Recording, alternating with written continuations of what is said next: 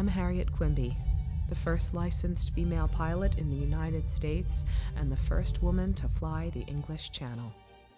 You could certainly say I was a woman ahead of my time, but also a woman of my time. In 1912, I really didn't fit any known category. It's true that your fate can be decided by the flip of a coin.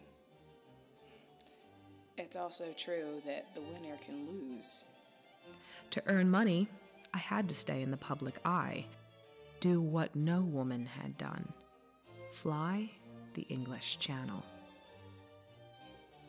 It crashed into an iceberg. I crashed into the tragedy's publicity.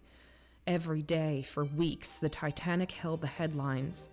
My good fortune was relegated to the back pages.